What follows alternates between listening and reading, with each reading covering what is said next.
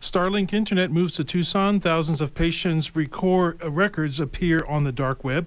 Cryptocurrency, past, present, and future, and the biggest cyber attack in computer history ever. All that and more next on The Computer Doctor Show. You're listening to The Computer Doctor Show, your source for technology subjects affecting your business and personal life during this new normal. Your host is an award-winning office technician and IT specialist, author, tutor, ethical hacker, and recent winner on localbest.com as the best computer shop in Tucson. Broadcasting live, here's Aaron Moss. Hello, Tucson. Welcome to the Computer Doctor Show, episode 33. I'm Aaron Moss, your host. Good to have you with us every Saturday at 2 p.m. right here on KVY 1030 The Voice. We post all of our shows and bonus content on computerdoctorshow.com. Again, computershow.com. Our open lines, 520-790-2040. We'll feel free to call in anytime with your comments and questions on our show today. Cryptocurrency is not going away. There are people that still know nothing about it and people that live and breathe crypto. We have two crypto users on the show that may sway your decision to buy or to not to buy crypto on our Crypto Past, Present, and Future segment. But first, our top tech news stories this week. Tucson residents may have started getting emails about Starlink's move to Tucson. Starlink will be deploying its satellite internet service by mid to late 2021 in the Old Pueblo and surrounding areas, but applications are starting now. On our December 26th and January 2nd shows, we interviewed Leanne Smith in Montana for a sneak peek of what you can expect with this low-orbit internet system. Expect to pay $500 or less to get started and $99 per month or less after that. Expect speeds such as 150 to 174 megabit download, 13 megabit upload speed with 41 to 74 milliseconds latency. Now, these are amazing stats for those that only have access to dial-up or DSL currently or access to no broadband at all. Starlink has not said anything about data limit caps. To get on the list for Starlink Internet service by SpaceX and Elon Musk project, go to their official website at starlink.com. The world's largest cyber attack in history is what they are calling the breach that happened to SolarWinds in December of 2020. The Microsoft-based system is used by many governments and hospitals, and after the dust settled, some 18,000 organizations were affected. From court documents to nuclear codes, experts report that the hack was extremely complicated and involved over 1,000 engineers to make it happen. The attack started in hacking updates before they deployed. China and Russia are being blamed, and both have denied. Governments didn't detect the compromise because it happened on private networks. Experts say that the only way to ensure the hack is to completely break down the entire infrastructure and rebuild a completely new infrastructure to ensure that no remnants of the hack still exists. And a further privacy policy for us may mean more now than ever before. Since any system can be compromised, it makes you kind of want to go back to paper. If your credit score is low, good for you. Tens of thousands of patient records were uploaded to the dark web for purchase. Healthcare IT News reports the files included patient names, addresses, birthdays, contact information, social security numbers, financial information, Medicaid numbers, prescription information, and their medical diagnosis. Dark web buyers are willing to pay upwards of $1,000 per record, and hackers know this, which is what drives that black market product. The compromised patient records has not compromised the care they receive. Some medical systems have already sent notifications to patients in their network that may have been affected. Not much that can be done from the patient side to prevent this from happening in the future, other than turning to local medicine or doctors' offices that are not connected with large networks or alternative cares. So this brings us to our first segment. Cryptocurrency doesn't seem to be going away, and there are people that still know nothing about it, and there are people that live and breathe crypto. A big names such as PayPal, MasterCard, and USAA are gearing up for a crypto future. The question is, should you? should you start using cryptocurrency is the question. On the phone with us, we have two guests. First off, we have Robin Hill. He owns an art gallery and music studio in Michigan. He's also a videographer, photographer, and aspiring philanthropist. Are you there, Robin? How's it going? Yeah. Okay, How's good. it going? Very good. Thanks for being with us. We also have Tanner Payne. He is the host of Pain to Success podcast and The World of Pain. Are you there, Tanner? Yes, sir. Okay. Thank you very much, guys, for coming in on a Saturday. I know you guys are very, very busy. But here's the first question. Maybe I can open this up to maybe Robin first. What are some of the advantages of using cryptocurrency in your experience? Honestly, I use it a little bit different than a lot of like the serious guys do it. You know, I'm more so. I used to do stocks when I was younger, and this is kind of like another game, you know, sort of say. And then like it had like its advantages with buying things that you want to do off the market, or you know, kind of like secretively buying stuff. That's kind of where it originated at, so to say. But what I got from it was my buddies had put me onto it, and they were like super early on the mining stages of that, you know, and I got involved and I trusted what they said, and it just ended up going skyrocketing for me. And like ever since then, I just kind of stayed in it. And I always tell people, you know, get in there if you want to have extra money, but like it's a roller coaster. It's not like the stock market, so to say. It's a different kind of game to me for how I use it. Okay. So it's an advantage if you have money to play around with, but it's something that I hate to see people on Facebook always just like, oh, buy, and it's like, what are you telling me? You're just telling people to get involved in something without giving them too much information behind it. So it's a on and off game with me where I advise it to somebody, but I advise it to the right people, so to say. And your response, Tanner, some of the advantages of cryptocurrency for you? So I'm kind of along the lines of when I saw it the first time, I didn't really have much information on it. Actually, I saw it the very first time when one whole Bitcoin was only worth about $170. And the biggest regret in my life is not getting in at that price point, because it's now crossed the $57,000 mark. And I started buying in at $35,000, so I've already made a little bit on the investment.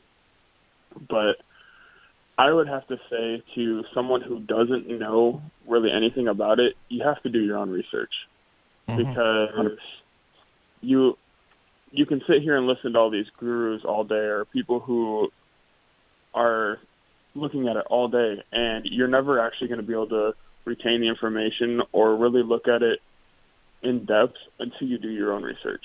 Okay. I agree. So both of you are kind of your responses were the same. So do the research. So how would one actually? What have you found are some good resources for doing cryptocurrency research? Rob, you can go first.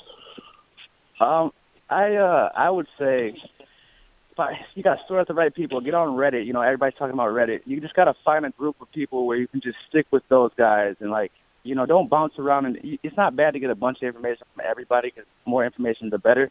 But again, you have to know how to do your own research. And like, if you know about stocks and how to research stocks a little bit, and like what companies are doing, what companies are accepting what, you kind of know how to read how the market's going to kind of play out. Although you're never going to be 100% right all the time.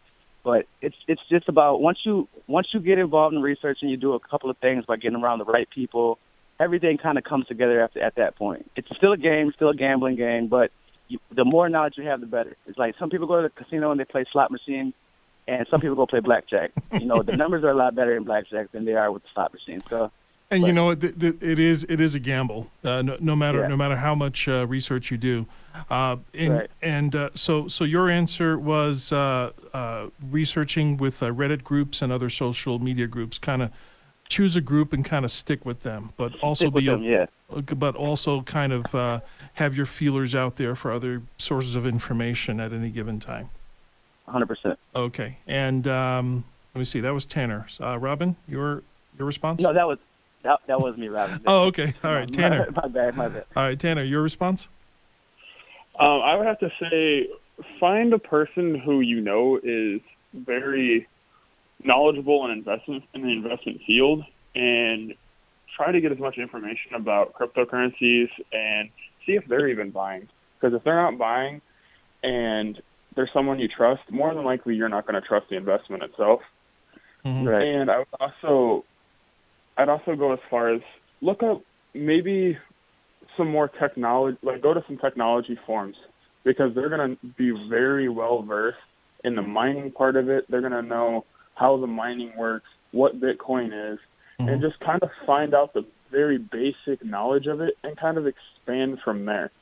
I understand the Reddit thing, but a lot of Reddit gets hype right now because of the Wall Street bets. You don't want to just jump right into Reddit and then you lose out on like the very basic like structures, because some Reddit people are going to go very in depth and they might not know that you don't know anything about the very basic parts of Bitcoin.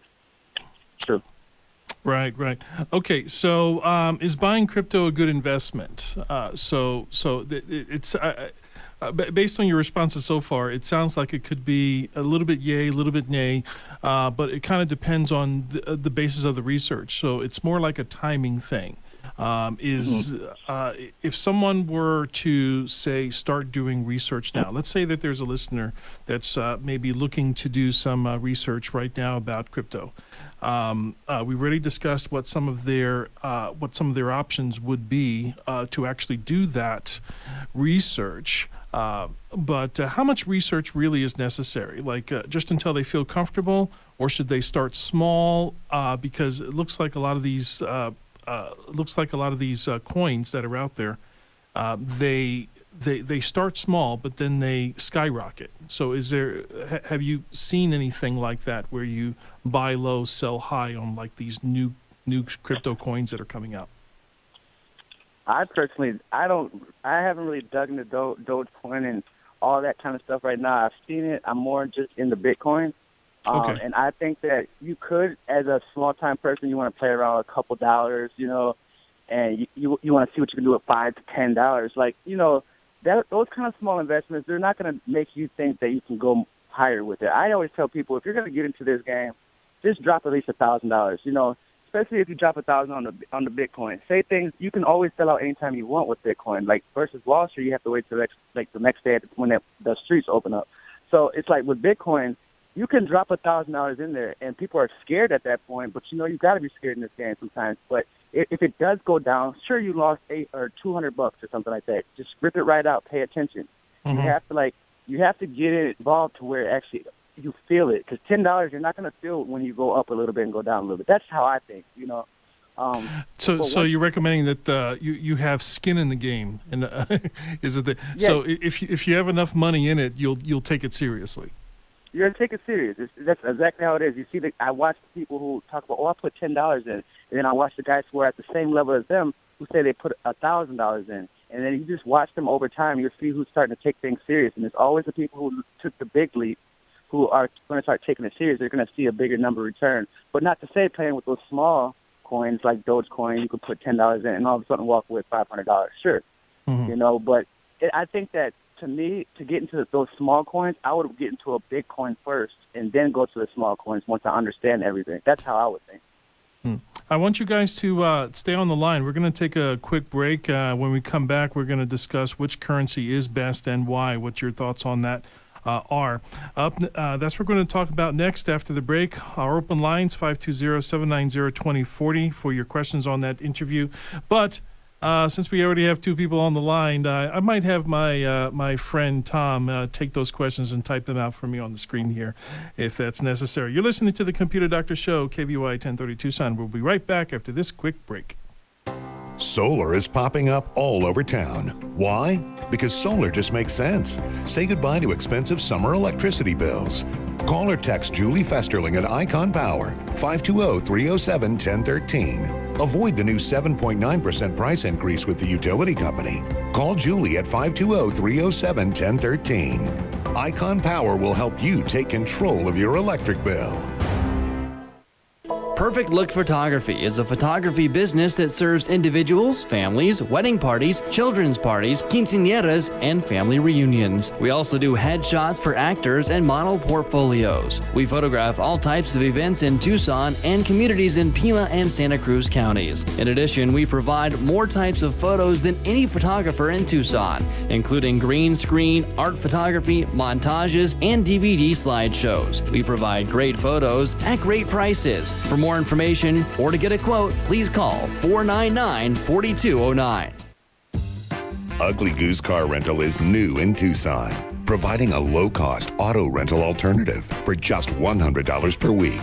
The only catch? The cars are ugly, but very safe and reliable to get you to work, school, shopping, and all your important appointments. To reserve your $100 a week car rental, call Ugly Goose Car Rental at 520-261-0439. Again, 520-261-0439. Computer Doctor of Tucson is the best choice in desktop support in Tucson. They fix error messages, power and boot problems, install software and hardware, and much more. You can come to them or they can come to you, or even have a remote support session so they can fix your issues over the phone quickly. Give them a call at 261-5508, 261-5508. Visit them on the web at computerdoctortucson.com. Computer Doctor of Tucson, because technology is great when it works. Welcome back to the Computer Doctor Show. A big high five to NASA and the new rover landing on planet Mars yesterday and witnessed by 2 million live viewers on YouTube. The new Mars rover is called Perseverance. It's also the first time Linux is being used on the red planet. Back to our discussion here about cryptocurrency. We have our guests, Robin Hill and Tanner Payne, on the phones with us. So we did actually have a question from someone here in the studio. Is cryptocurrency actually used to make online purchases, or is it just, or people just using it as investment as it goes up and down? Have you actually used it for purchasing anything? Personally, I would stay away from buying anything with it right now, because if you're looking at the boom that's even happened this week, the week started off roughly around 47,000, and it's already been an increase of about $10,000 in 1 week alone. So, I mean, I would hold out. We're talking about possibly $100,000 in worth of one Bitcoin by the end of the year, is what most people are projecting. So you're looking at, instead of spending your money, you could have it doubled by the end of the year if you buy in now. So Right. So if you have money, but you have money tied up in cryptocurrency, Bitcoin or what have you, and you wanted to spend it, would it be better to cash it out and then spend it as cash, or Yes. that would be the better way? I think it would be, if you're going to do that. I mean, it depends, because there's so many ways you can do it now. You can actually sign up for debit cards that have Bitcoin wallets that work just like banks. You can get interest on the Bitcoin that's in the account, and then from there you can use the debit card and use it just like regular money. But then you also can just buy using Bitcoin, using the current trade value. Right. So since you brought up the subject of credit cards, MasterCard has been very interested in crypto. Lots of financial institutions are creating crypto futures for their customers because customers are starting to ask about it.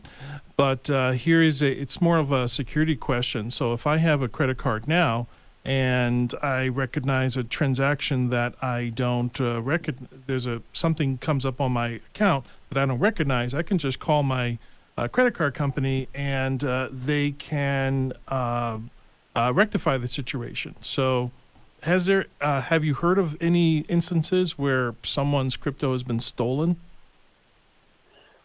Personally, I have not, because the passphrase, and there's two different keys to get into your wallet. There's a public key that anyone can send you crypto to your wallet through that public key, but then there's a really long digit private key that only you would know about, and that's what you use to access your wallet. So unless somehow you got your private key hacked, which doesn't happen very often. I can't say it doesn't happen at all because it probably has. I just haven't heard about it. That it's pretty secure. And the thing with crypto and credit cards and stuff like that, a lot of places aren't going specifically towards using crypto specifically to buy things. They're using crypto-backed loans or crypto-backed credit cards. So if you want a credit card for like a $30,000 limit, they're asking you to put down a collateral with a Bitcoin. So that's smart. That's where you're getting a lot of security from there, because you're not going to lose that Bitcoin as long as you're paying your credit card off. Interesting. Right. And so you have like a third, they're getting like backing for security from another company, pretty much. And that's funny you say that, because, you know, if I lost my MasterCard code or whatever, I can just call up the company and I can get my code back. So it makes me think about that one guy who couldn't remember his login code, and he has like $2 million on his Bitcoin. It's like, how come you can't just get a hold of whoever and get your login code and show that you are who you say you are? So that right there threw a red flag to me that they don't have any security to like secure you. But that he could have did that way before it was a big deal, you know. So who knows? But well, I know this, that for example, if somebody forgets their bank code or they forget some sort of internet security code like their email, the worst that's going to happen is they lose some files. They lose some files on their computer. They lose their pictures. They may lose their email from cloud storage or something. But if you lose these passphrases, or somebody is able to get a hold of anything that is yours that comes in, that they're able actually have access to this cryptocurrency on whatever device that you're using. Once the money is gone, it's like gone. It's like digital cash, right? It's the same. It's the same concept of somebody going into your pocket and pulling out a wad of cash and running. You know, there's almost no recourse. Actually, I'm going to be doing a podcast on going more in depth on this, because it's a lot it's harder to talk about something as big as this within a 7-minute segment.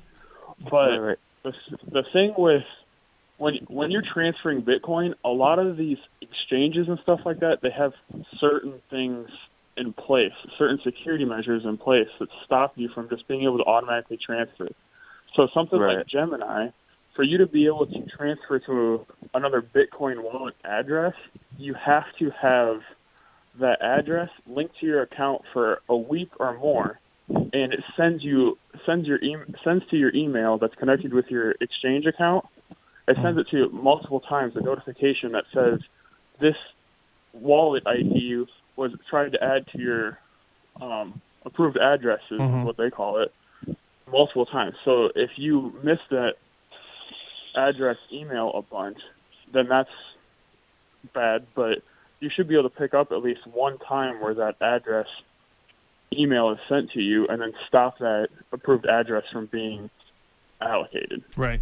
That's good to have that delay. So it's the same. It's the same difference of like a time release safe. Like if you go to a convenience store, sometimes they have a sign that there's like a time release safe. That even if you punch the code in, the safe doesn't open for like another 5 minutes or 10 minutes or 20 minutes. Enough time for the cops to get there if necessary, if they're being held up. That delay, that 20-minute delay will stop because they just want to take the money and run. But this 1 week delay of expounding, of sharing like wallets, you know, that would prevent things like that from happening. So that's actually very, very smart technology. I want to encourage all our listeners to look at this technology and see if it's the right thing for you. Real quick before we wrap up, can both of you tell everybody how they can maybe listen to your podcast and some of the things that you're doing locally in your towns? Tanner. So I'm going to be launching another podcast here soon called World According to Payne. It's going to be it's going to be called It's going to be called The World According to Payne. And we're going to talk about like cryptocurrency. We're going to be talking about different social things that are happening in the world. And It's just you can find it on pretty much any platform. Okay. And then on social networks, you can connect with me at Pain to Success.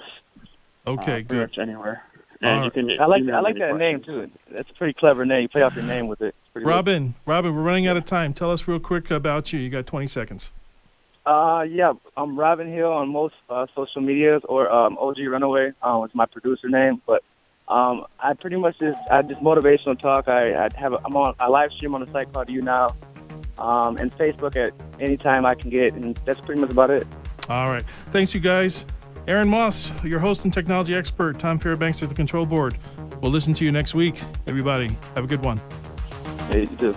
We hope you enjoyed this episode of The Computer Doctor Show. If you missed any part of this live broadcast, we post all our episodes online at computerdoctorshow.com. Remember, the world is getting more and more tech, and so should you. To stay current with technology, listen to The Computer Doctor Show each week for local and global tech insights. If you have suggestions for a topic on a future show, send us an email at info@computerdoctorshow.com.